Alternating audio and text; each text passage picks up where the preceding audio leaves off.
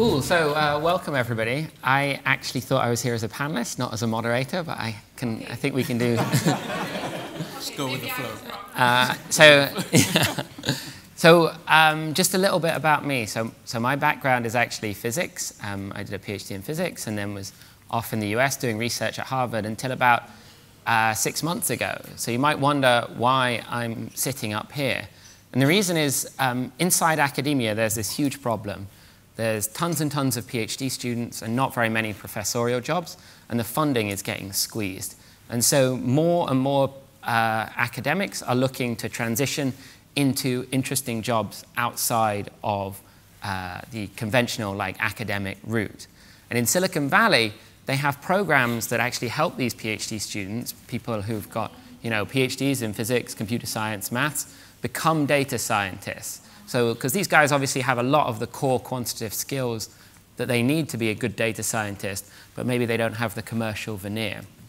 So about 1.5 years ago, I, with 2 other co-founders, Angie and Daniel, set up a program, the ASI Fellowship, to help people transition into data science. So we've run 3 fellowships now, and there are about 50 data scientists working at some of the most interesting companies in London, some big, like places like Lloyd's and EasyJet, and some like startups like SwiftKey, and then some tiny startups that you won't have heard of but are doing very exciting, innovative things. And so we've been able to get a bit of an average over, a lot of people get to see like one route, their route into becoming a data scientist. But we've seen a bit of an average over these people. So hopefully in seeing how, it is one particular background, but in seeing how lots and lots of people have transitioned, we can give small bits of advice that can be helpful, and seeing how people can really go into this, becoming a very effective data scientists. Great. I'm Mike. I've been consulting in this space, actually in the data and analytics space, for about 15 years. I'm an engineer by trade with organizations like Accenture and so forth, but covered a range of industries from mining, online travel. It's amazing what you can do with data in the diamond business, by the way. And more recently, spending my time at JustGiving. So the last 4 or 5 years I've been at JustGiving, using data science to make every one of you a bit more generous. And I'm pleased to say, actually, it's working. In the presentation that I'll be sharing later, I'll be going into a bit more detail about how you build data science teams. And we've managed to build a team of 10 people that, in year 1 release of the data-specific product, it had 25 million donations come through it. So some really, really exciting stuff. Thank you for that. I think one of the questions we were asked as we were preparing for this panel is, what does a data scientist do, or what does that term mean for you as an individual?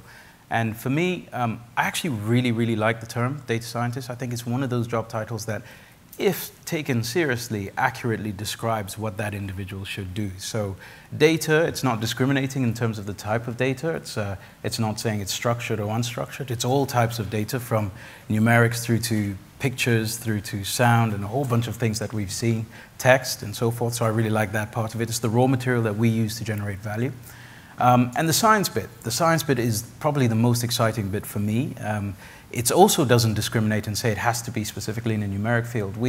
Our data scientists have, and we ensure that they get an understanding of behavioral economics, the way we make decisions as human beings, because once you get an understanding of that, you can put an equation next to it. Imagine putting an equation next to how we make decisions and what you can do with that when you can move certain metrics around that.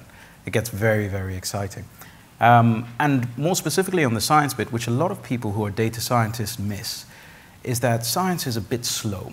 So it doesn't happen overnight. There's a bit of time involved in that.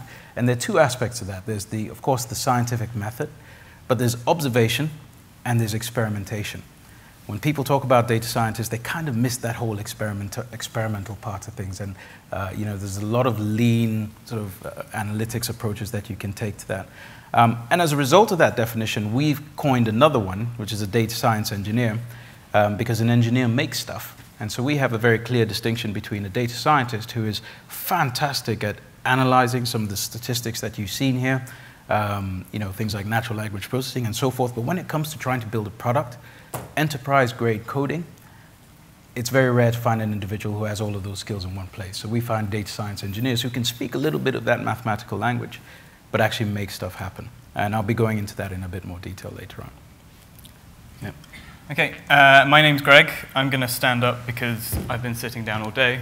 I head up the data science efforts at a startup called Stylect.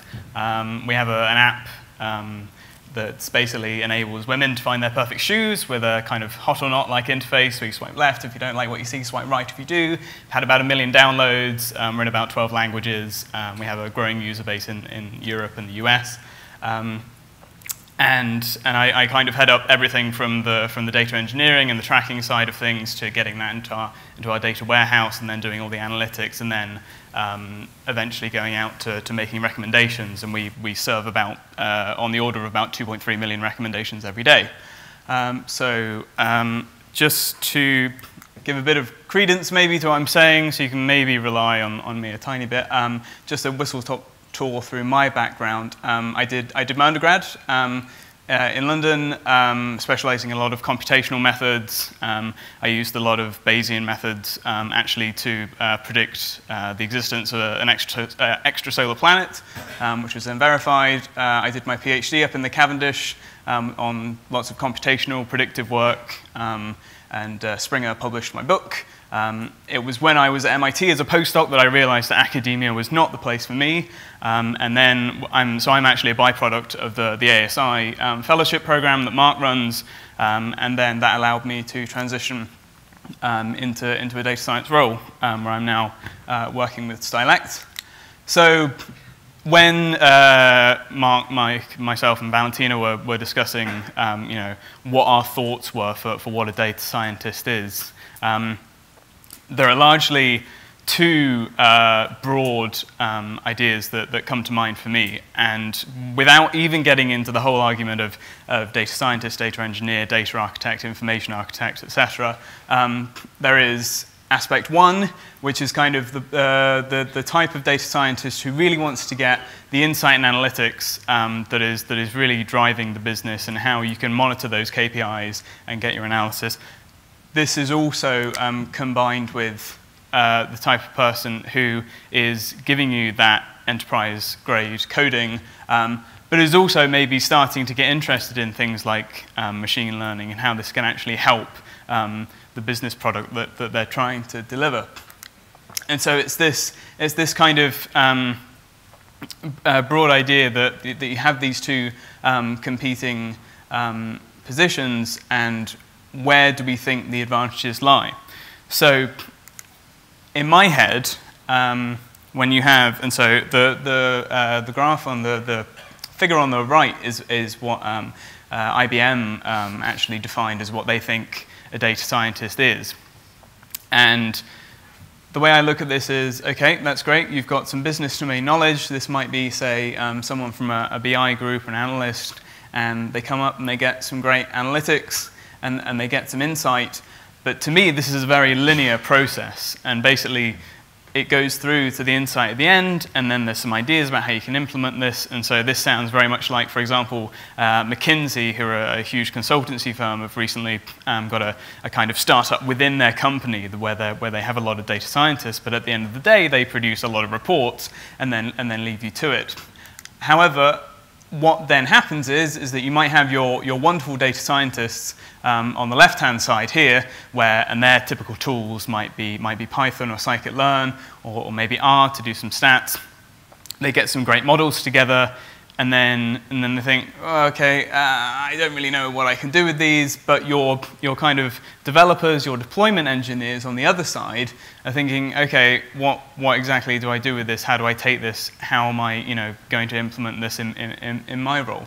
I've actually stolen this slide for a really interesting talk I saw from a data scientist at Dato, who were formerly GraphLab. That's where I first heard about them. And their initial solution was actually something very similar to what we saw from a talk earlier on, talking about APIs allowing you to connect between your different teams and to allow you to work in more of an agile framework. However, what I personally really agree with is taking this type of data scientist who really knows about the coding, about the data warehousing, about the database management, who is also interested in the predictive side of what you're working on, the analytics, the machine learning, to basically be able to deploy this enterprise-grade level code, make sure that a data pipeline is in place where you're monitoring exactly what it is you need to enable you to see exactly how that performs and then allow you to feed that back in to what you're working on. And so you've gone from this idea of a business insights analytics kind of linear process to this continuous cycle and this continuous feedback loop. And in my mind, the best kind of data scientist that you're looking for is one who is basically a master of this cycle. And this is also from personal experience. This is how we address the data science needs at Stylect, and this is what we basically aspire to. We want to be the master of that cycle and have that within an agile methodology. Now, something that I'm going to keep this one here for a minute. Something that I see at every single kind of data science conference, or whenever you see people talking about this, is you ask 10 different data scientists what you think the 10 best tools are for your particular job, and you'll get 100 different answers. And at this conference, we've seen it just like you will do at every single other data science conference, which is you'll get a huge slide that's plastered full of tools, and you get completely overwhelmed, and there are so many names that people know, and you haven't heard of those names, and you think, oh, I should be going and looking at those names because I haven't heard of that. And something that is always niggling in the back of my mind is that it seems to be a habit amongst people in the data industry that they want to keep looking for the newest tool because they think that as long as they look for that newest thing, they're going to find their panacea and their cure-all, and they're going to find the thing that's going to absolutely solve all of their problems. And in my mind, this is like looking for a great pen, a great fountain pen that is really comfortable and allows you to write hundreds and thousands of words when you're trying to write the next best-selling novel. And the point is that you have to step back and think, oh, actually, it's not the tool that you should be looking for. It's the idea. It's about constructing exactly what it is you need. So there we go, this slide. And something, a great pearl of wisdom that I heard from one of the mentors of the ASI fellowship that I was involved in was that you really shouldn't be focusing on tools because every 6 months these tools are going to be different. There's going to be something new, and like someone mentioned in a question earlier on, is having to constantly change these tools are going to be expensive, and so you really don't want to get into this vicious cycle of changing and upgrading and trying to be just behind the curve, or even trying to predict what's going to be beyond that other curve. So great. Actually, can I ask a question? So yes. How do you balance the possibility of new tools are more powerful? Yeah. So how do you think you trade those two things off? So what we try and do at Stylect is make sure that, and that's actually a very good point, something that we're constantly thinking about, which is you want to be with the providers that you know will not necessarily be getting the latest thing that's coming from Apache or from some other huge provider, but that actually will be maintaining their existing offerings, but then also making improvements. And so that's actually what you find with a lot of cloud-based providers. So I'm going to do my own version of this, and I'm going to put some tools up. But this is not to be these are the tools you should use. This is what we use at Stylect, for example. And so the one in the middle is the Google Cloud Platform. And so we use this because we're a startup. We don't have commodity hardware, and one wouldn't have the space to put it in. We work in a co-working space around the corner at WeWork. And so to address Mark's question is basically what Google do with their cloud platform is they are continually upgrading and maintaining, giving you scale at the size of the internet, which is another thing that we've heard today. But really, it's not the tools to be focusing on. It's the concept of you want to get someone who's going to provide you the maintenance and the upgrades yes, at a fee, but it's better, that fee and that cost is going to be a lot better than continually switching providers and having to train up all your existing staff on these new principles.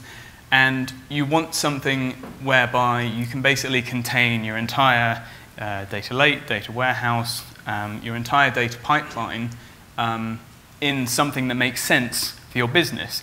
So if you're a huge multinational corporate, then you've probably got access to some commodity hardware somewhere and probably some people who've got the expertise.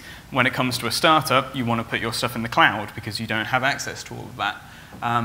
And that's where you want to be thinking. Everything wants to be connected up. You want to connect where you're getting the data from, what you're doing with that, how you're tracking it, how you're analyzing it, how you're then putting it back out. So for example, with Stylect, we have our app is deployed to the Google App Engine. Our data then comes back in, and the entire cycle begins again, all in one place. Something that is often not spoken about, at least not in the tech tracks, is, so at the top left, we use Jira for our kind of ticketing systems. And something I think is often overlooked is that where the real value of data science comes from is the fact that you can make iterative improvements quickly, and you want to fail fast and fail often, and then get to where those advances are. You can do this and you can maintain this by having something like a ticketing system whereby everybody knows exactly what it is they have to do, and within an agile environment you have, evolving requirements, everyone has decision-making processes, but at the end of the day you have fixed deadlines and you must hit those. That is key to the business. And so that is something I think is really important for allowing you to iterate and to improve. So at Stylect we use Bitbucket, but the tool is irrelevant. The concept is version control, which is so important, and I probably don't need to mention it, but it doesn't get mentioned explicitly, so I felt like I should. And this is just so important, even for little things like, as your data science teams, you will be iteratively improving, and if it turns out that on one quick improvement you deployed, you completely mess something up, that's fine, because you can just go back to the latest version you were working on that you knew was stable. In the top right-hand corner, we use Python in our back-end and our data modeling in Stylect, and various other languages for our front end. And then we have Android and iOS apps, and so you have languages that are tied to those. The key concept, however, is find either what languages are, what are the key strengths in your existing organization. What are the programming languages that people know and that people are best with? And how can you let your stack, your tech stack, take advantage of this? Or, when it comes to the plethora of data science tools that are available to you, they will always have wrappers in Java, in Python, in various other languages. And actually, they won't have wrappers for every single one, and you can narrow down a lot that way as well, because it can be very overwhelming. Then, of course, it's about tying it all together. So at the bottom in the middle, the penguin is Tux, and he, to me, represents Linux and all that is great about it being able to automate your entire stack. And it's something that you really need to make sure that you're not just thinking about individual tools that can do one individual job, and then that's it. It just outputs something and that's it. It will always be feeding into something else, and it's all about the automation and how you do that. And then in the bottom right, this particular tool we use at Stylect is Slack for our messaging communication, and this is something that's absolutely vital. And again, this is the concept of you've got to be continually communicating in your teams and making sure that all the time the business aspect is always a priority. So, kind of segueing into that, we were thinking, something that isn't really discussed enough is this communication. And so, on things like Slack and Bitbucket is where a lot of the tech discussion can go. And so, if you've got particular bugs that are happening, particular versions that you think something can be improved, then you can basically allow your devs your statisticians, your analysts, your data scientists to really use those channels. And then similarly, the data scientist, who, as it's becoming increasingly apparent, doesn't really have one particular solid role, will also need to communicate with your biz dev people, your marketing, your QAs, on other channels as well. Can I be a bit controversial here? Yes. Actually, is anyone here a data scientist? Calls themselves a data scientist? Anyone worked with a data scientist? So what's interesting that you said here is that a data scientist will have to also communicate to marketing teams and so forth. Just hands up if anyone thinks that data scientists are probably the best communicators out there. Two. So the question to you is it unrealistic to expect somebody who you're talking about having statistics, mathematics, machine learning, and also the ability to code, to also be able to articulate themselves and communicate with the likes of exactly, and that's why we kind of get close to like the whole kind of unicorn picture of like someone who has all these ridiculous amount of skills. But the way I often end up thinking about it is you're never going to be like the absolute best communicator in the world, especially if you're someone from a tech background, because not that we want to generalize, but they have a certain kind of social cliche surrounding them. However, at the end of the day, when it comes to in a professional manner, communication is still just a skill. And to me, it's still just the same as having to switch and to learn a different programming language or a slightly different data paradigm or something else. And I think, and as Mark and the rest of the team at the ASI have shown, this is a skill that can be taught. And for example, when I was doing the ASI fellowship, when we all started there, I saw so many people who had this real academic mindset of, I don't talk to anyone, I just work on my own, and I also take weeks and weeks and weeks to get anything done because I want it to be perfect before I even let anyone see it. And I certainly don't communicate until a year down the line when I'm writing a paper in a really dense form that's difficult to tease out the ideas. And I saw a lot of people during my time in the fellowship being kind of brought out of this shell. And I personally don't think they're ever going to be perfect, but I think you can build, and it's about iterations, right? It's about, but I don't think it's something that's addressed very well, and it's kind of just expected a lot of the time. So yeah, that's why I think good answer. And I think because I've taken up too much time chatting about this anyway, at the end of the day, with all the ideas of tooling and skills that you want your data scientists to have, at the end of the day, it's about the money. If you're in a commercial company, then that's what it's about, right? I'm not saying that the Stylect co-founder is that bad, but yeah. But then when it comes down to it, what I knew is because I had very good communication networks with the people who were on kind of the business side of Stylect, with the CEO, with the head of marketing. It meant that it was very clear to me that I had to do iterative improvements quickly, fail fast. When I started at Stylect, they didn't have any recommending whatsoever. I had to design, build, implement, deploy a recommender system, and the very first instance of the recommender was built and deployed in a couple of days. And then, because before then I'd been building the data pipeline and making sure that was in place, that actually performed worse than the other automated approaches we already had. And that was because we had that analytics straight in place. And then 2 days later, again, went through that cycle and then improved the performance. And then that's successfully what we've been building on since then. And the reason I'm telling you this is because the metrics we were using in order to measure the performance of this were purely based on how well the company was doing, what the GMV was at the end of every month based on these recommendations. And so, I have the picture of making money here, but it's whatever the organization's key, absolutely crucial drivers are that the data scientist really has to be in tune with.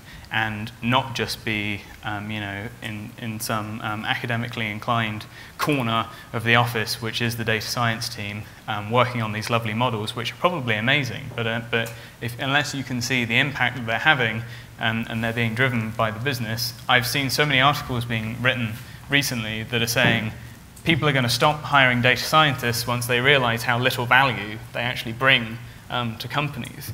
And this is the key problem. They're hiring intelligent people who have all these wonderful skills, but they're not allowing them to contribute to the benefit of the company because they're not getting these key crucial drivers involved, which I think is an important part of both sides.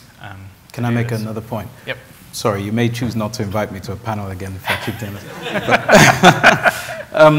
It's only with reference to your slide, and you said something else towards the end, which I'm more comfortable with, when you said it's mostly about money. I think data science has a part to play in much broader areas as well. Has anybody heard of a company called Mark 43? So they basically put police activities into the cloud. It's not really about money, but with some of the recent things that have happened in the US with police shootings and so forth, that data allows people to sort of police the police's activity. You've got companies doing the same in Africa for corruption. You've got the Black Dog Institute. Anyone heard of that? That basically is an app that you can put on your phone, and it detects and predicts the likelihood of you becoming depressed. Using all the data that's available in your phone and who you're communicating with, and the sphere of movement that you have as an individual. So whilst I think, yes, for many commercial organizations, that's the bottom line, I think there is a big space for what data science could do for us as individuals beyond that. Yeah, it's about having that key driver of the organization. Yeah. Cool. That was my point. Cool. Right, who's next? So should we do maybe, if anyone has any questions, let's start actually, can I just ask, so we found out there was about, 5 or 10 data scientists here, so I'd like to know what everyone else does. So who is a software developer? Okay. And who is a manager of some description? Also. And so who else has not put their hand up? Can you guys... Marketing? Marketing. Architect, okay. Some students. Cool. Okay. So let's have a few questions now and try and make it a bit more interactive. It shouldn't just be the panels asking questions. So here. Okay, so most of us here are engineers. I think we've already established that, right? And you drew a really important, to me, distinction between a data scientist and a data scientist engineer, but didn't really elaborate on that very much. Would you care to? Yeah, absolutely. So in my experience with the organizations that we've worked with, we had people with the skill set that could delve into the data and find something useful to do with it. These are the guys who typically were really strong data miners, but had a good mathematics and statistics background to them. And they were fantastic. They would go into there and find the magic number. So like in Facebook, if you connect with 7 friends, it changes your engagement by X. On JustGiving, if we get you to give more than, if you raise, and you're raising money for charity, if you raise more than £75, you double your chances of fundraising again. So these are the sort of guys who find those sort of little nuggets of information. But if you ask them to then build a product that, say, as soon as a user arrives onto the site, predict exactly what to serve them in terms of relevant and personal content, it's a slightly different skill set. So these are the guys who would have to be able to do some coding, use some of the tools that you mentioned over there, and move data from large sets of data from one place and make it available in real time using things like Spark and so forth. Slightly different who having the ability to dig through and rummage through data and find really nuggets of information. That's the distinction I've drawn between the two. Yeah. If I could just switch to my slides, I talk about this a little bit as well. Do you have agreement? I think broadly, yeah. So there's quite, the whole thing is well, I'll just say it anyway. I'll have to skip this bit when we come to it. So I see it as a spectrum. So the data science exists as this kind of wedge. On one hand, going from sort of visualization through analytics, and then into data engineering. Here we go. And so on the one side, we have the people who understand the problem, analyze the data, provide the recommendations. And on the other side, we have people who are architecting solutions, who create the infrastructure, who can really build robust production quality code and pull all of that together. Of course, the truth is these things are a spectrum, and people can find their place inside this. So it's not as simple as just, one person does all of the infrastructure and one person does all of the analytics, because the communication is bad, to Greg's point, and you have this tendency to throw stuff over the wall. In the same way that we now have DevOps, having people sitting across all parts of this spectrum seems to be helpful for an organization to make it so that everyone is consistently incentivized to improve everyone else's life. So the data scientist knows enough data engineering, is familiar enough with the tools to be able to speak to them, to be able to use them, and the vice versa with the data engineer. Today, this camp on the right, it's not well represented. This is very difficult. We need to run this session with recruiters here instead of all of us, because they don't know this yet, right? So it makes it very difficult if you're going to go looking. I wasn't going to talk about this, but so ASI does a PhD to data science fellowship. And we completely agree that this is a problem, that the data engineers are not available, and companies are actually even more interested in data engineers than they are in data scientists at this moment.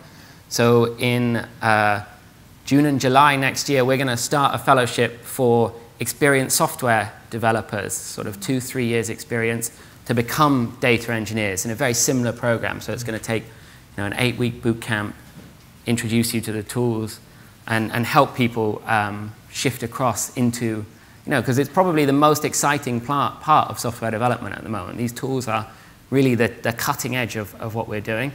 And so if you're interested in that, I think you can even apply on our website at the moment. I think I completely agree. The data engineers are in shorter supply than the data scientists. If you really abstract what data science is about and what it can do, we had people doing data science in the 1980s, right? So these guys were really digging into data and coming up with smart algorithms, from the credit check reference agencies and so forth, all around that time. But in the data engineering space, a lot of these technologies are new. So when you get people talking about being a data engineer using Hadoop for the last 15 years, I keep laughing. Has it been around for the public consumption for that length of time? And so that area, definitely, I absolutely agree with you, is in serious short supply. All right, so over here. I have a similar question about recruitment.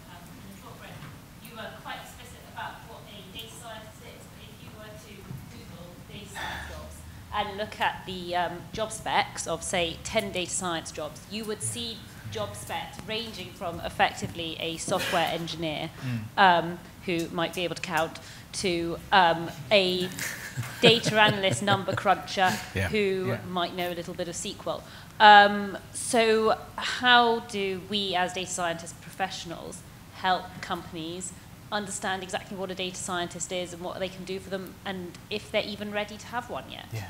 No, I absolutely agree. I think that's a huge problem in that lots of people seem to be looking for data scientists but don't necessarily know, well, one, what it is, two, what they should be able to do, and maybe three, if they do even need one. And I think I don't know, would you guys agree with that statement? And I think as the field kind of starts to mature, I think what you have to realize is that maybe and it's going to be this is me wandering around the question because I have no idea how to answer it perfectly. But I think that for example, in my own professional experience, I know what a data scientist at Stylect kind of looks like, and I know all the tools that we have available and what we do. However, I work in a co-working space and sit next to another startup, and their data scientist looks completely different. And so I think that's when you realize that it's more about the company needing to know what it is they require more than what does the position entail. And so I think that you need to have that paradigm shift of you're not looking for a job spec. A company has requirements, and I think maybe that's how you can help companies think about what they actually need. Then they're not looking for a spec, they're looking for requirements of their own company. They have to internalize that. That's how I think about that. I would actually agree fully with what you said, and also the articulation of the problem. I think we as data scientists also have a responsibility in that, in being able to articulate what it is we do and create the distinctions where those distinctions lie. So I think we need, as a cohort, need to do more of that. And also educating the likes of recruiters, perhaps, so that they're also not blurring the lines too much, and also allowing us to articulate ourselves properly and helping in that process. And then finally, on the company side, I think companies should be a bit more leaner. A lot of companies, it's a fad right now, they all want data scientists. And then they have nothing to do when they get there. And I think there's an approach that the companies can take, which I'll go through actually. I'll talk about what JustGiving did and the approach that they took, eventually starting from 2 and ending up at 10 with a product. But there's no way we would have, if we had recruited those 10 to begin with, we wouldn't have had a product. So I think probably this is also a problem that kind of naturally solves itself as the field matures, right? Like the harm that is done now is maybe some charlatans get jobs as data scientists, but that's probably quite small. As with anything, as everything matures, it will become more precisely defined. The role will become clearer. That's right. And this guy in the middle. Hi, thanks. Really interesting discussion, and my question has been changing as you kept talking, all three of you, so I'll ask the most recent version, I guess. Just picking up on some other chaps' definition of a data scientist as being an engineer who knows more stats, and a statistician, better than a statistician at engineering and better than an engineer at stats. Wouldn't the same be a data engineer wouldn't be somebody who knows more infra than a statistician, but also he knows more stats than a DevOps guy? And my question there would then be, and you just mentioned, sorry, about data scientists looking different everywhere, right? Then you have, then isn't that a mindset thing? Data science is just somebody who's inquisitive and he expresses his inquisitive mind with tools, whereas data engineering is very much, this is the skills of building infra, of architecting solutions, of actually like thinking about the whole picture, rather than going, ooh, interesting problem, let's poke at it. So how do you think the definition of, isn't it just inherently that data science is more broadly defined and data engineering is very easy to define? These are the skills, these are the requirements. Thank you. Yeah, I think I agree in part that maybe you'd want a data engineer to perhaps come in and either, spec up your existing, or if you don't have any real data engineering, to like spec something up and you know that they have experience of doing this, that, and the other, and they can build you a data lake and everything else. But I think at the end of the day, and the solutions might be clearer to define, like you said. I think with a data scientist, I think the problem is that the solutions that you want them to get to will be harder to define, but that is still a responsibility from both the data scientist and whoever it is that's employing them, because at the end of the day, so for example, from my professional experience, Stylect, we're VC funded, and we have to present reports to our investors to basically be like, this is what we're doing with the funding that you've given us, and so I have to make these reports, and so as a data scientist I still have to have those key not like targets, for example, but I have done something, I have generated some solution. So I think it still has to be defined, but it's certainly more difficult to do, and I'm not saying it's easy. But I think it is the responsibility of the data scientists and the people that are hiring them to work towards what that solution could be. Let's move on. Yeah, so I was and then as we move along, we will take some more questions, but let's make sure that we go through the slides, because I've seen the presentations and they are really interesting. I took a peek. Yeah. Cool. So I was sort of asked to speak about the training of data scientists, and actually, we've kind of touched on many of the things I'm going to talk about, so maybe we'll move a bit faster. So just briefly, the ASI does a few things. We do this fellowship, we do training, and we do consulting. And for anyone who is interested in hiring fellows from the program, there's going to be one in January and February, and we'd love to talk to you. we've worked with lots of very interesting companies through this process. And so we've got a nice view across what different companies call data scientists, how they're using them. And, you know, to tell you the truth, mentioning no specific names, what they show in their marketing materials is not what we see internal to these companies. You know, it's a lot of what's talked about is perhaps the year or two's dreams rather than the current reality. So I've kind of gone through this. We see these things as a spectrum that people can find their place on. Obviously, there's always the place for like the pure data scientist right at one end. But you can have someone who sits more in the middle, has this hybrid skill set, and those people we see are very, very useful as well. Why is the data scientist old with glasses?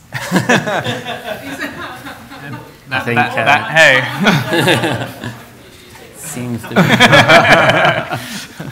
So when I was thinking about what to talk about, you know, kind of in this manner of like companies want a data scientist, but don't really know what it is. And I think there's a nice analogy here with like, if someone say just come to you and say, get me a chef, you wouldn't even know where to start. Like that doesn't have a unique meaning. To some people that's like, you know, some guy at the local greasy spoon who's going to be able to fry some bacon and heat up some beans. And right at the other end, there's someone who's like creating recipes, like pushing the field forward, leading from the front at a kind of Michelin star restaurant. And for data science, it's the same. You know, this is our attempt at ASI. So actually, I should say we have the fellowship, we have this consulting arm, so we do have our own set of, you know, we have a team of about 5 data scientists now at ASI.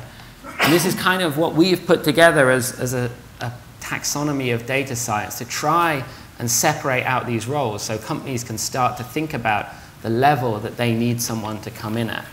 So I got kind of confused myself because I skipped over the data science and data engineering. So for all of this talk, I'm going to be referring to data science now. Data engineering is very important, but it's not what I'm going to be talking about here. So, you know, in analogy with the chefs, at the bottom level, we've got someone who can take data, who can pull it in, who can clean it up, who can visualize it, maybe get you some averages, this kind of thing. But broadly speaking, is more of an analyst. And then as we progress up, you know, it kind of people grow in terms of what they're capable of, how insightful they can be, how novel they can be, and how much experience they have over the domain of data science.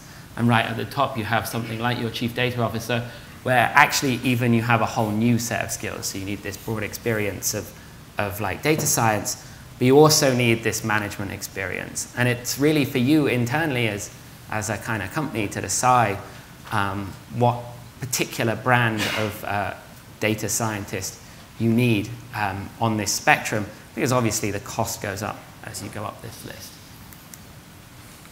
So then we tried to put together some skills that we thought really represented what data scientists like have, the kind of skills that you'd like to see in your dream data scientist.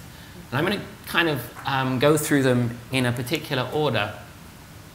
And somebody mentioned this earlier, I forget who, but they were talking about how probably the most like fundamental core aspect of data science isn't even like a technology or a programming language or even a mathematical ability. It's really just curiosity. Like, do like problems intrigue you or not? Do you want to find out the answer or not? Because it's really onerous to try and force yourself to do something, like to sit down with this enormous data set where you don't really know that there's right answers and just plow through it because you're paid to do it. You know, people are much, much more successful when they're curiosity driven. They actually want to find out the answer. Can I just sort of re-emphasize that? I think that's fundamental to any data scientist. From a management perspective, because some people put their hands up as we're managing people, it is also one of the most difficult to handle because you have time pressures, you have things you have to deliver. And data scientists, the true ones, do get a little distracted sometimes. And so I built an algorithm that predicted what mood my wife was instead of doing my work. What was the data that went into that? I'm going to patent that, actually. Okay, so then this is kind of the foundation. After that, we've got like a set of core skills that, you know, are fairly prevalent across the board, but you know, are kind of necessary just to be able to start thinking about the data. So numeracy, some kind of coding ability, and some kind of communication ability. Now, I'm like Greg. I do think that these are, you know, communication is a skill that can be taught, at least to an extent. But you kind of get this picture where we're sort of building up foundations. We have like personality foundations, and then these are like broadly developed over a long period of time in your career. And then we start to get to the more advanced skills. So maybe a data scientist doesn't need all of these things, but they probably need some familiarity with each individual one. So obviously things like machine learning are, I mean, maybe just from our experience at ASI, so you saw all the lists of companies. How many of those like actually need machine learning right now to answer their biggest data science problems? Probably like 1, maybe 2. It's really surprising how these other skills, these 4 things that I've talked about previously, for most organizations at the moment, those 4 would suffice to solve probably 90% of the problems we see. Of course, you can take your insights and make a very smart predictive model.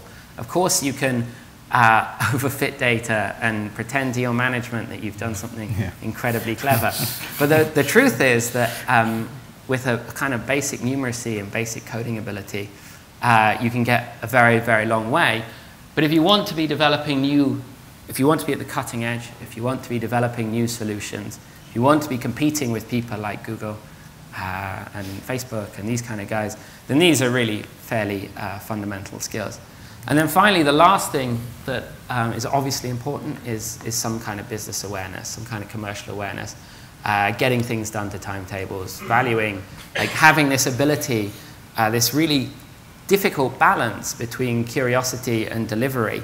So you need to be curious enough to explore the data, to understand what's going on, but then determined enough to deliver to timetables and this kind of thing. And so, you know, we can sort of look at this as some kind of pyramid, that we have a foundation of curiosity, then these kind of like core skills to a person, and then these more advanced skills, and finally experience. And I guess the usefulness of this is that we can start to think about where internally and externally to organizations we can find those skills. So certainly chunks of them, and I'll talk about this a bit further in a minute, are inside sort of business development, software intelligence, quant. Externally, of course, the ASI has really great people, but also there are recruiters, master's programs, Silicon Milk Roundabout, all these kind of areas. That may be helpful just to get started, to start talking to some people about what skills they have and figure out how well they match to what your company needs. Mark, what's your production rate in terms of data scientists? How many do you produce per year or something? So we have, practical. We do 3 courses a year. Each course has about 15 to 20 like people on it, fellows, so about 60 a year. We try to keep it small because, you know, we really like working with the very, you know, smartest and most charming people, like Greg here. And so, I felt left out. no, so we, as a kind of short tagline, we say it's PhDs to data scientists, but the truth is we always have people with a variety of backgrounds on there. It's just a harder story to explain in an event. So, you know, obviously the dream is we just get all of these skills immediately and we just hire that person and they change our company forever. It's kind of hard to do in real life. And so how should we think about this in a more practical sense? Well, my idea, and I think there are a variety of others, is to start with looking for people with this kind of core level and then train them in these more advanced skills. So here's the sort of profile on this pyramid of an ASI fellow. You know, they're obviously curious, they've been involved in academia, they've been trying to solve very hard problems, basically for the sake of solving very hard problems. And they, you know, have some experience in, you know, they're coming from a maths, physics, computer science background, so they're numerate, they can code. And then we try and move them up into this like statistics, machine learning, data engineering part of the pyramid, so that when they go into organizations, they can bring those skills with them. Of course, that's not the only place. So in business intelligence, perhaps, you have more of these kind of skills. So maybe some like really good ability to communicate, numerate already, and with business experience and curiosity, but perhaps not the same level of coding or these more advanced skills. And then, software development as well teaches you a range of these things. Maybe not so great on the communication, that might be a stereotype, but also with business experience have learned to deliver on time, deliver production quality code, these kind of things. And so for me, there are two real messages. One is to sort of figure out what kind of level in this taxonomy that would really suit your organization the best. And then you've got to find the people to try and fulfill that role. And perhaps thinking in terms of this pyramid and then looking externally to train people in the skills, to develop them internally is a good way of really finding and building effective data scientists. And then, I'm a bit embarrassed about how many pitches are in here, but one last pitch is that we're working with UCL to do some training around these things as well. So they're helping us out with the fellowship and externally. So yeah, I guess since I'm moderating, does anyone have any questions for the speaker? Yeah. Hi, I guess I consider myself a bit of a data scientist, and I have, in the last year, helped set up 2 different data science teams. In that time, I've screened over 150 different CVs, and I think probably 6 of them are actual data scientists. So I was just wondering, do you guys have any golden questions or sort of go-to things you use to filter people on? I know I have my own set. I was just wondering if you have any sort of better ones, perhaps. So I'm actually in a funny position. So ASI, we get about 150 applicants for our 15 places these days. So we have to do a lot of this. The problem is we really like the idea of adding value. And if we just test people on whether they know data science and machine learning right now, then they'll go on to get jobs. That's great, but we're not really adding anything. The kind of foundational mission was to take physicists and make them data scientists. And so we have our range of questions, but they're perhaps not so appropriate to just like screening for existing data science skills. Oh, sure, sorry. I guess we are talking about 2 slightly different environments. Of course, I'm Exactly. referring more to the interview environment. So I think these guys are going to be more useful for you. I'd also be quite interested so we're looking at, my current company, we're looking at setting up a graduate scheme for exactly this sort of thing where I work for a consulting company, so we have to get people into it quite quickly, but yeah. I'd also be quite interested to get your perspective on that side as well, as to how you might judge someone who maybe isn't already a data scientist, but has the skill set to quickly become one. Yeah. How you make that discrimination. Do you just have an algorithm? Repeat the question. In a way, the short version for the Okay, so if you're looking for non-data scientists who you think have potential, who would you choose? So we are in the fortunate position that most of the people who apply to our program have like a PhD in maths, physics, or computer science. So we can be fairly sure that okay, back doesn't work. That these kind of bottom level skills, the numeracy, the curiosity, these kind of things are available. Then actually, what we mainly concern ourselves with is the communication ability. So for us, the technical skills are not so much in question. It's really how are they going to work in a team? How do they communicate? Can they explain complicated things effectively? So our interview process is much, much more skewed to that side of things than to the technical side.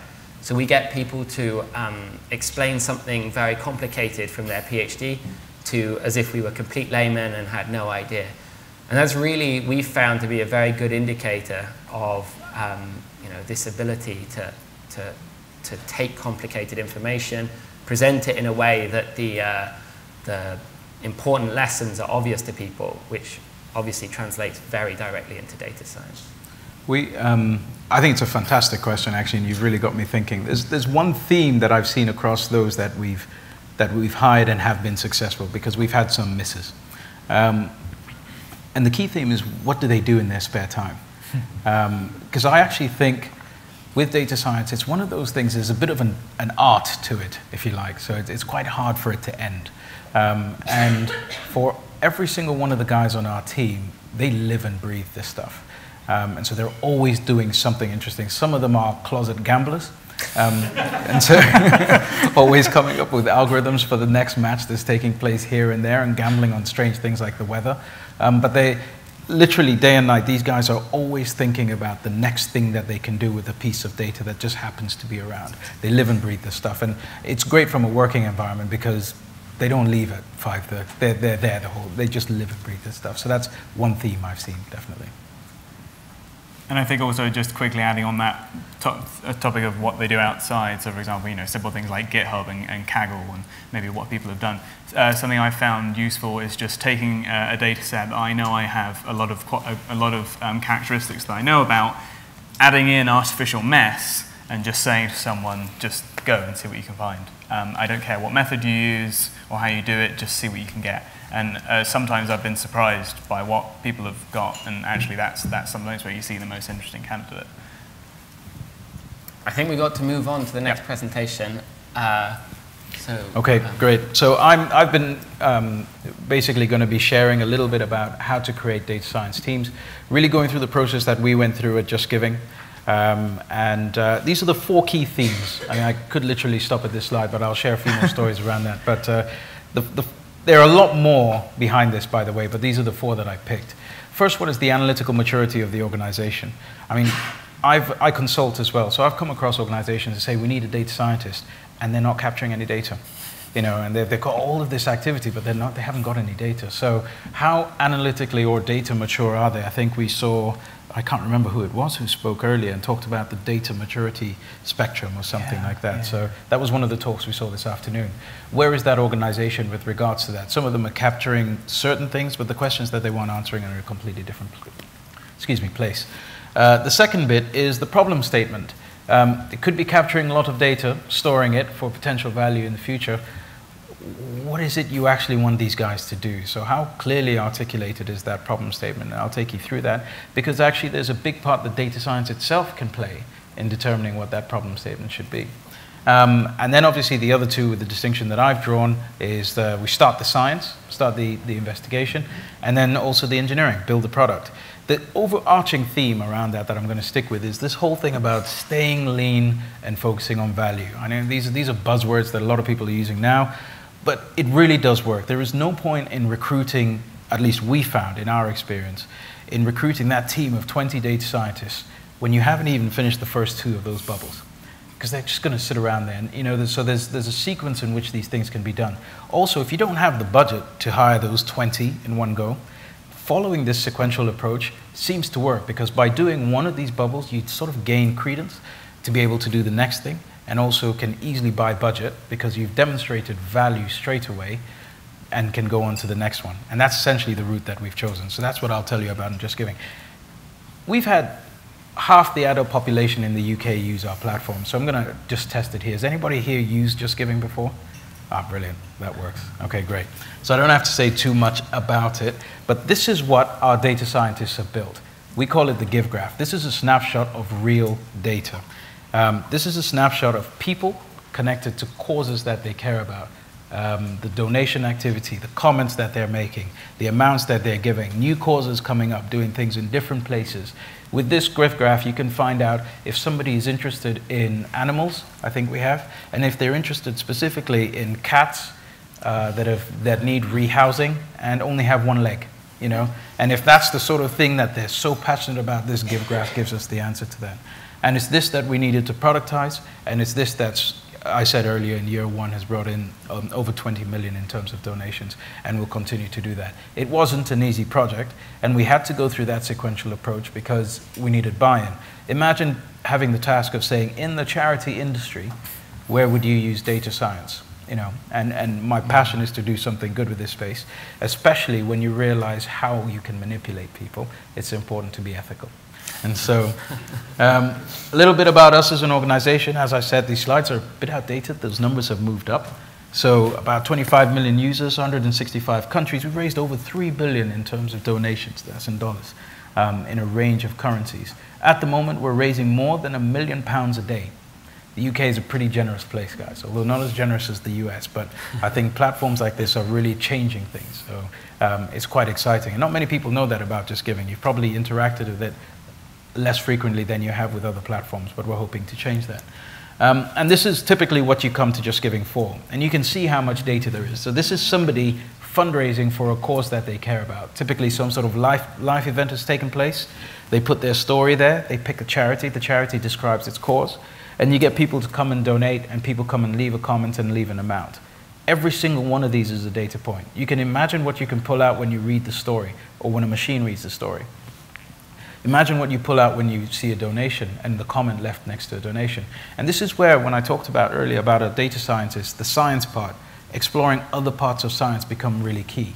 Because behavioral economics plays such a big role in how you can inspire or encourage people to donate. If you can see what happens on the donation side, there's £5, £5, then £10. We tend to encourage fundraisers to get their family to donate first, because their family give large amounts. If someone has put a £50 donation on there, what are the chances of you being excited to come and put a £5 donation? So even just that, the nudge theories that take place there, just putting, if you just rank those by donation amount, the next 18 donations are on average equal to the same donation that's there. You have some cheap people, fortunately analytics can tell us that, who come on and keep refreshing until they can see somebody else put that £5 in there. I'm comfortable now. I can do that. But that's what data gives us. It gives us a lot of information. I was joking there, by the way, that they're not cheap people. It's just, you know, different circumstances. The key thing is, at that stage, at the beginning when we started addressing this, we had to check the analytical maturity of the organization, which meant there was a lot more data that we needed to capture. We're a web platform. We needed to capture what every single person was doing. You know, all the clicks, the things that they were seeing, what they were scrolling, rather than just capturing the transactions. So we had to go beyond that. And we were only a team of 2. At that point, there was no need to go any further. We also needed to try and articulate the problem statement. This is our mission, and we're quite passionate about ensuring that every cause gets the funding that it requires. But here's where predictive analytics plays a part. So those 2 data scientists spend their time focusing on what's the most valuable thing they can give the organization at that stage. And so they dug through the numbers. These are the guys who are just digging through all of that transactional data. And they found 2 really interesting things. They found a really good correlation between visits, people who come to visit, user engagement potentially, frequency of visits, and the amount of donations that you got. And they also saw that you could pretty much predict a journey that somebody was going to do based on a whole bunch of variables. Some of those I will share, some I will. But even things like you can, depending on what newspaper a person reads, predicts the sort of journey that they're going to take on the site. You know, where they live, their address, who their friends are. Really, really interesting behaviors that you can see and therefore predict once you had all that information about the individual. Which is the most generous newspaper and which is the least generous? Yeah, that'd be telling. But there are some relationships there, actually, you know. And some newspapers have more people who cycle, for example, for charity. And then others would do things like host dinners and things like that. So not only could you predict that, you could also predict what that person was likely to do. This was with two data scientists, and it's at the beginning of the stage. And I think when you do that and you present that back to your investors, you're in a really good position for them to say, we've got to do some more stuff in this space. And so very quickly, we were in a position to articulate our problem statement. What we wanted to do was build a product that gets users to visit far more frequently, discover causes that they could give to, so things that they could potentially be interested in, and give way more in a 12-month period. You know, so using all of the data that we've got. So that's our problem statement. Became very, very clear. We know exactly what we're focusing on. This doesn't say anything about producing reports, right? This is building a product. And so it's very, very explicit. And so that bought us, just that initial sort of research that I talked about and the things that we found in the data, bought us the resource to be able to get 3 more individuals, right? And so with 3 more individuals, still sticking on the data science space, because what we wanted were people who were able to develop algorithms from the data that we had, not necessarily build a product just yet, because we needed to know exactly what this product would look like at first. And so we tried a few things. Let's build a recommendation engine so that when people come, they can help them discover new content, right? So because X people like you have given to this, let's show you this. What's really interesting, the recommendation engine was absolutely fantastic at predicting what sort of events you might be interested in. Cycling, running, parachute jumping, hosting dinners, wacky stuff like wearing a gimp suit to work for a week. People did that, by the way. Sitting in a bathtub full of beans, so things like that. It could predict all of that, but it was hopeless at predicting what cause you cared about. You see, what we found is when you're talking about things that you're passionate about, you can't use a collaborative filter. Lookalikes don't work. So the way Amazon would say that most people who buy this item, most people who buy DVD players will go and buy an RF cable. Do you need RF cables anymore? No, SCART lead, let's just say. I'm showing my age. Yeah. And no one uses DVDs. No one uses that either. Amazon Prime Video. But you could use a collaborative filter for that. But you can't do that here. You can't say just because you've given to breast cancer and most people who give to breast cancer are going to give to this charity, you're also going to do that because you look the same, you live in the same area, and you read the same newspapers. It just doesn't work that way. And so we were a bit stuck because for most retail organizations, this is fantastic. You could do that. So we needed a completely different level of personalization. And like I said, I sort of jumped ahead because of time. These traditional methods were just not working. And again, it just sort of re-emphasizes my point about the data science and the science element. So this is the ability to look at other forms, be curious, as you said. How else can we solve this problem about working out what the particular person cares about?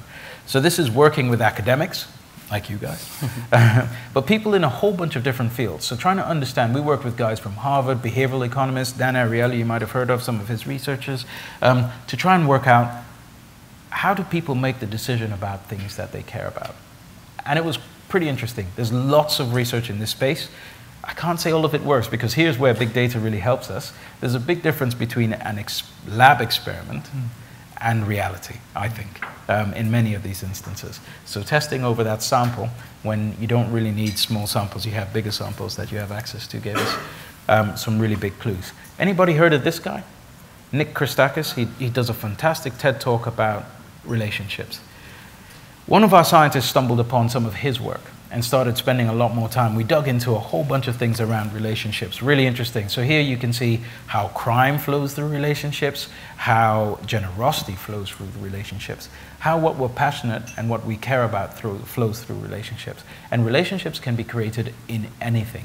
In this room, all of us are essentially nodes, and we have the connection by the fact that we're in this room. And that can say a lot about what we're interested in, just by the fact that we're all here. So Nick Christakis provided a huge amount of information. This was gold for us, so we dug into that a huge amount. And turns out the answer was also right in our face, in terms of what do people care about. If you read the stories in more depth, the information was actually there. Those signals were there, but we didn't look at it in that way. Just look at that. You can see exactly why these guys have decided to do this particular event. And it's because of people we know. It's because of people we care about. We discover different causes based on who we know. So just even your colleagues, for example, and you have one colleague that suffers from some sort of ailment or knows someone that suffers from some sort of ailment, you learn about that. You may hear about a charity that you would have never heard of before just by virtue of meeting somebody. So connections becomes absolutely essential. And what's exciting is when you have these connections, you can run calculations over them. Calculations which were difficult to calculate before because we didn't have the computing power. So, running things over graph theory, for example, some of the betweenness or closeness calculations, these are really hard. They're really iterative calculations that you have to go through every node and edge through, and it's quite difficult to do. But now we're in a position with the computing power that we have to be able to run some of these calculations. And the combination really excited us, the combination of Nick Christakis' work and this, and we were in a position to build our gift graph. Because we do have a network in our system. When somebody decides to run the marathon, one of your friends, and they reach out to you and you come and support them, you're a node, they're a node, you've created a relationship between the two of them. A charity says they look after cats with one leg that need rehousing. Each of those become a node. We talked about ontologies earlier. I can't remember again who said that, but someone talked about ontologies and being able to manage them in the graph. And that really got us to this position. And so the scientists, now we're 5 scientists and we get to this position, we've now built the building algorithms that help us understand what people care about. The graph is pretty big, all right? So this number moves every day. 87 million nodes and more than 400 million relationships. Imagine a calculation you have to do once a new node comes into play or a new relationship, the whole thing changes. Every calculation has to be recalculated. And so the difficult thing is, oh, by the way, this is basically, we got to a stage where we could rephrase our problem statement because we knew we could use machine learning to make things more engaging, using behavioral economics and things like that. So I'll give you a real quick anecdote there. So you've seen how some websites say 5 of your friends liked this, or 5 of your friends have done that, right? So that's a Bob Cialdini nudge, which essentially says that, you know, we like to conform, we don't want to risk social exclusion. But data plays a bigger part in that because we can pick the 5 that are most important to you. If there are certain 5 friends that like something that you don't really care about, you don't really feel socially excluded.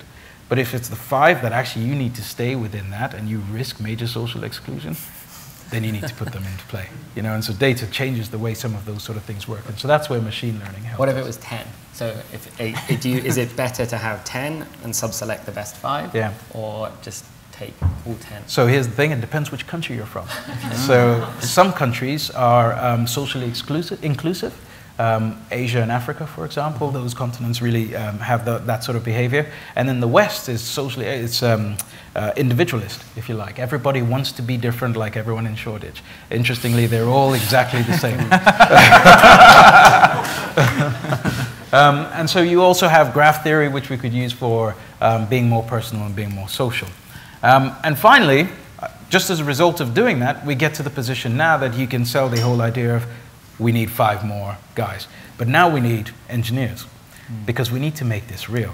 Building a graph is not easy. Building this machine that we had to build, which is essentially now a machine or a robot effectively that could work out how you want to give. Do you want to give time? Do you want to run? Do you want to cycle? Do you want to give money? How much do you want to give? How much are you able to give? You know, because we have to remain ethical. What do you care about? What cause do you care about? And remember, what you care about changes as well. It's not static. So the moment something else happens in your life, everything changes. I have children now. What I feel about children is completely... I've always cared about children, so it sounds like I don't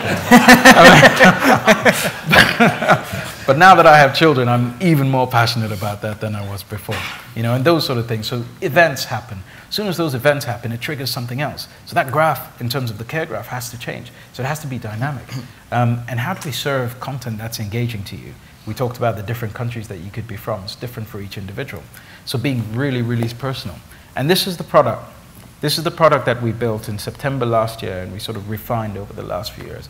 This is the social giving platform that we managed to build, where people can come, find things that they care about, find things that they're passionate about, connect to other people, and essentially start becoming a bit more generous. There are a lot of small nudges that are taking place here, but some really interesting things to basically get people to find the things that they are passionate about and what their friends are doing. But like I said, building a real-time graph that does all of that, you couldn't get your 5 data scientists to do that. In fact, we tried. We tried with several graph databases and we just struggled. We couldn't productionize this. We needed the engineers, the guys who knew how to manipulate this large amount of data and put that into place. But I love what you said earlier when you talked about it being a spectrum. Because our engineers couldn't just be purely software engineers. That didn't work. We tried that. We needed engineers who spoke the language of the data scientists so that they had some form of commonality. And that's really, really exciting because for the data scientists, it gave them a skill set that they never had before and they wanted to learn. For the data engineers, it gave them a skill set that they could also hone in. So it was a really good symbiotic relationship, if you like. And the platform that we used is one that I haven't heard much of today. It's actually Microsoft Azure. Does anyone here use that? Oh, great. Okay, but I didn't see it very much on the screen. So we love the platform as a service nature for it. What was great for us is that we didn't need to hire architects. We could literally just focus on doing what we needed to do. This architecture is outdated, so I don't mind you taking a picture. It's been updated since then. But essentially, these are all the things that we need, the services that we needed to build. We needed to build a graph in a form of table storage, which you can imagine the permutations of how connections can be. Building a graph as a tabular sort of approach, that's going to be difficult, and it's going to be huge, right, of all the permutations and combinations that you have to put together. Oh, sorry, some animation by our marketing team.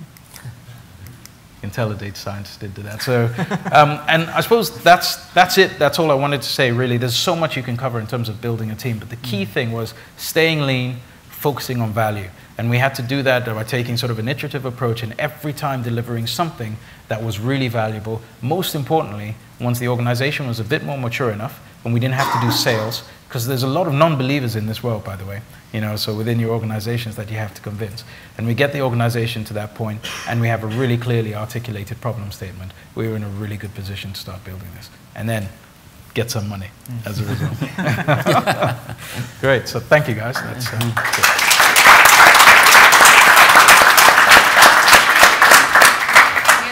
So I think we have time, for a couple more questions. Actually, I've got one question. That image you showed of the graph, is that a real image? Or is That's a real image. It's using Gephi. How come everything's so disconnected? Oh, okay, so that's quite a high elevated view.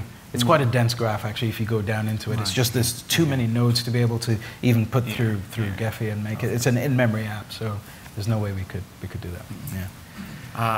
Who hasn't Actually, can I ask a question? When you increased your data teams, you went from 2 to 5 to 10? Yeah.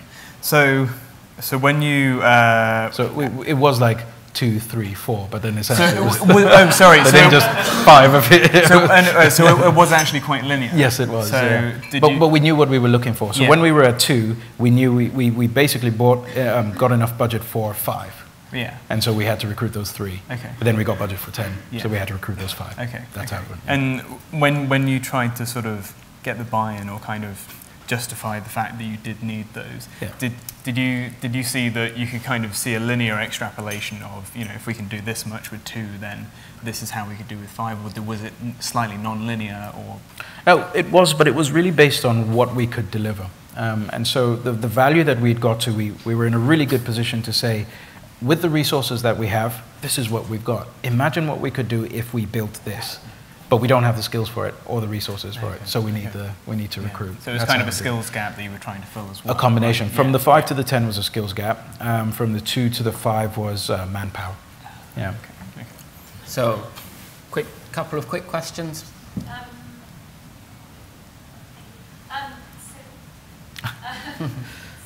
that's really fascinating, and this is not about becoming better data scientists, but just about what you built.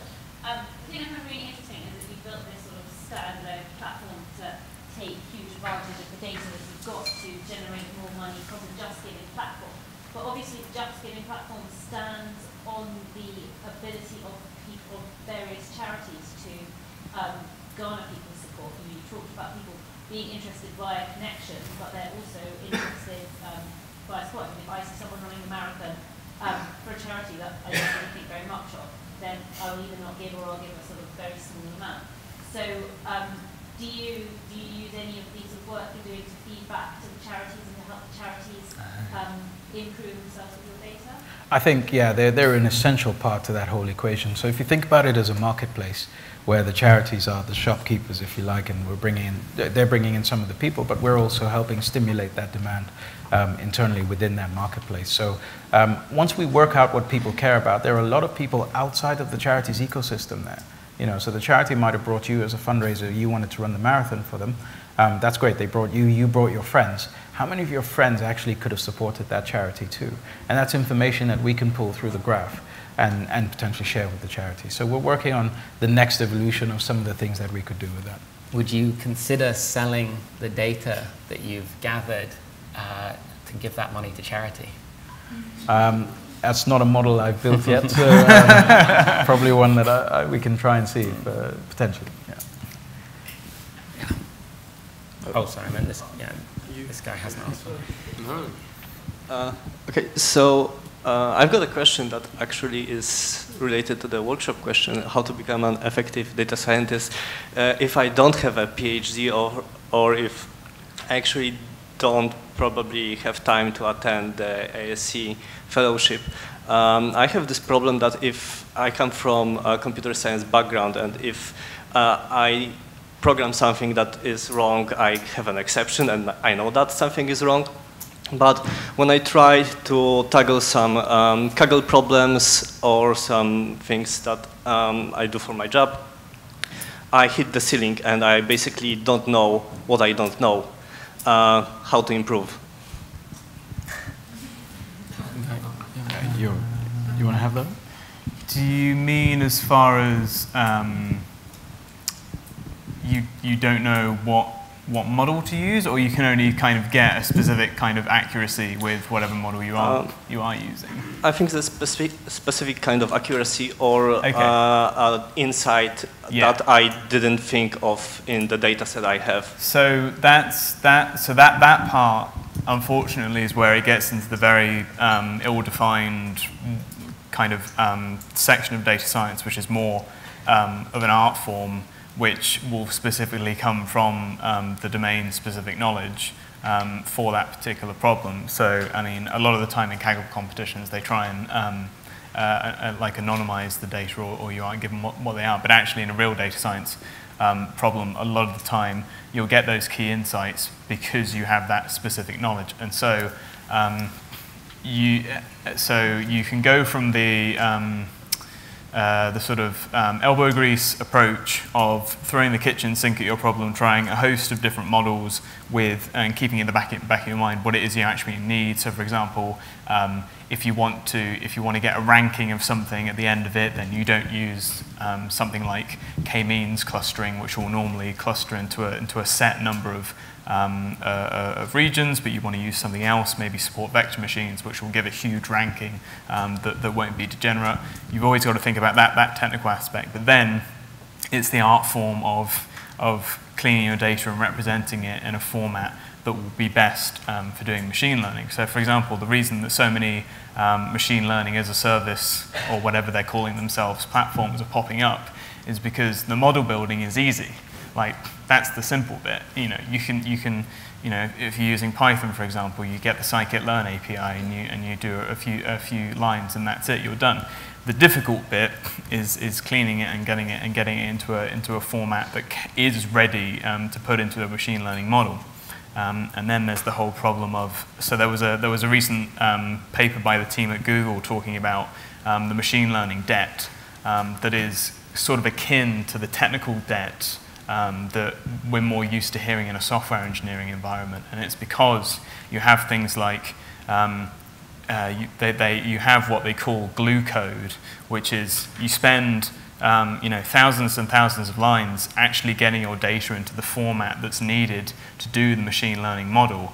And the model itself might as well just be a black box and that you could pick off from anywhere. But actually, the really difficult bit, which is more like the art form, is getting it into the right format. So, like, unfortunately, there's no real easy way to say it. That purely just comes from experience and having a bit of domain knowledge with your field. So, for example, I mean, in my experience at Stylect, when I do my feature engineering and my transformation of my data to get it into my recommender engine, I'm just like continually iterating and always thinking of different things that I can try to do, and always iteratively improving. And this is like continuous work that's been going on for months and months and months. So it's never like just tweak this and your accuracy will increase by 10%. And if it does happen, then you're probably overfitting and doing something really bad. So I think we've got time for one more question. So this guy right at the back. No, sorry, you've had one. Hi. In one of your slides, you talk about data scientist quality assurance. Do you see this as a separate job profile or a part of data science skill set? Because QA, quality assurance in itself, is a big industry, and I'm in quality assurance, so I'm curious to know about what skill sets or a QA needs to have to work in data science or data engineering. Yeah, let me just also add to that, so hopefully these guys can answer that, because I think that's a really good question. Yeah. It's one that we've struggled with. Traditional QA hasn't cut the mustard for us. Basically, it hasn't worked. So it'll be actually interesting to see if any of you guys have any thoughts on that. We're still working on it. I don't have an answer for that, actually.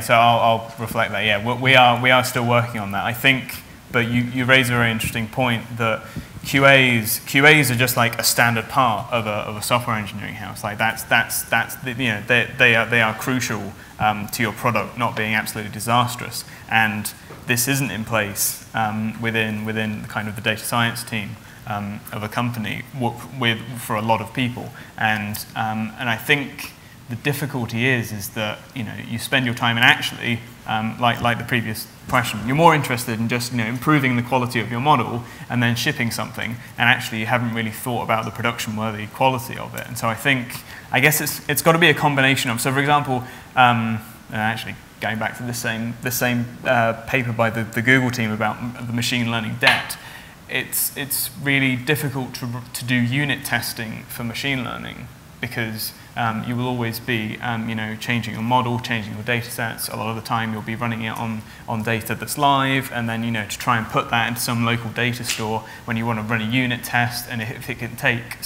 however long it takes to fit your models, the standard way of doing unit testing can't just be transformed to the modules you've got for your machine for your data science. So I think it's basically a kind of a difficult problem, but it is crucial, and I think it's a case of the data scientist being here and a QA being here, and maybe that communication between them and getting a bit closer, so that both camps of people understand that it's crucial as to what they're both doing, and unit testing in a data science world would be the answer to that, I think. I think we might have to finish right there. Yeah.